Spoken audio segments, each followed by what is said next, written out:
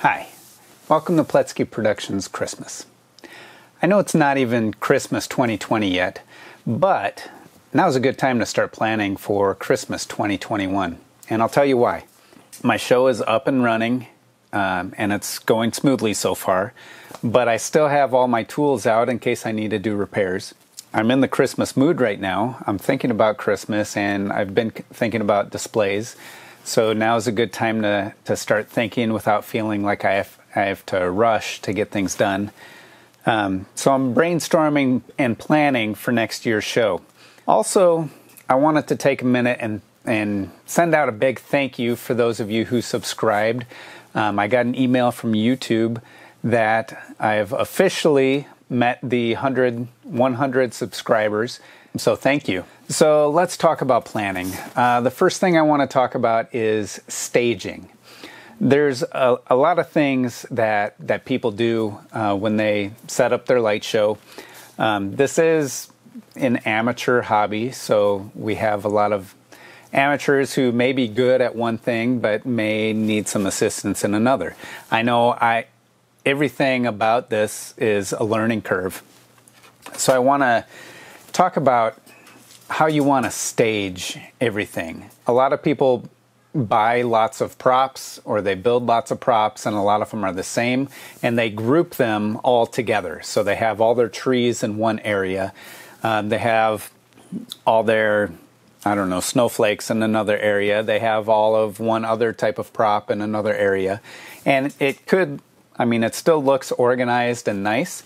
It's not the way I wanted to do my show. I wanted to have a variety of props, but also set them up in more of an organic layout. So I was picturing kind of an outdoor winter scene. So have my trees staggered, and then I also have some reindeer that I wanted to intermingle in the trees and make it look like they were how you would see them in nature. Minus them covered in lights. So with my display this year, I'm pretty happy with the way it turned out. There are some key areas that I want to improve for next year. One of which is my house outline. Firstly, it needs updating. I used the mounting strips that are zip tied to conduit, and then I bought these clips that are usually used to hang up brooms and mops and stuff on your wall, but I screwed those in around the house and then just clipped the conduit in, which works fantastic for setup and tear down. It's a really quick process to clip those in, plug them in, move on to the next one, clip them in. It really doesn't take much time. However, the mounting strips, I have the white mounting strips that are made for it. The plastic that they're made out of gets brittle. And this is the third year I've set them up. I've had issues with the plastic cracking, just because they've been exposed to the UV lights and just being out in the weather in the sun. They tend to yellow a little bit, and when that also comes along with them getting a little brittle. If you're careful, they can last quite a few years.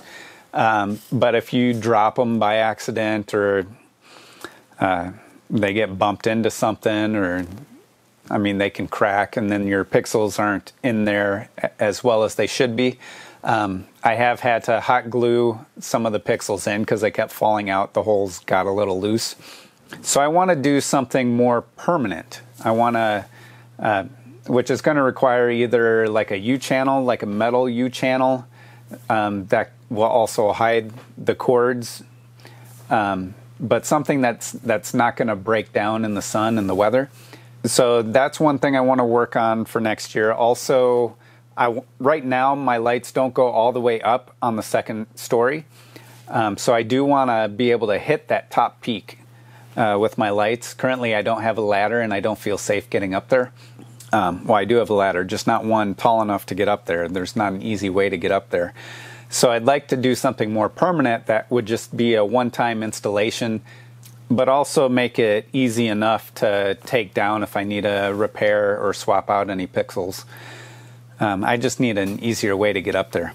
Okay, so the house outline, I want to do a U-channel probably underneath the soffit so it's protected from the weather, and also run the wires to the garage. Right now they're running to the front porch, but if I could run them to the garage, that would be excellent. Have everything inside.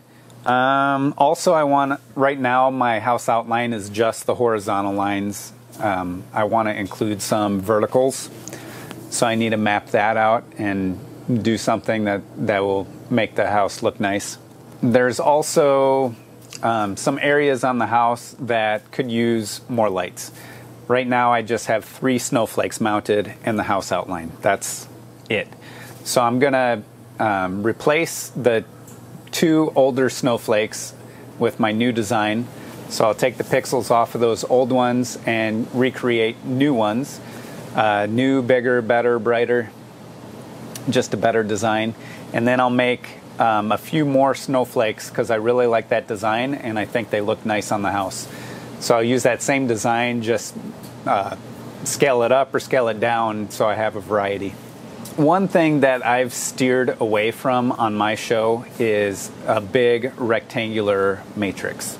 Nothing against them, I just wanted to do something different.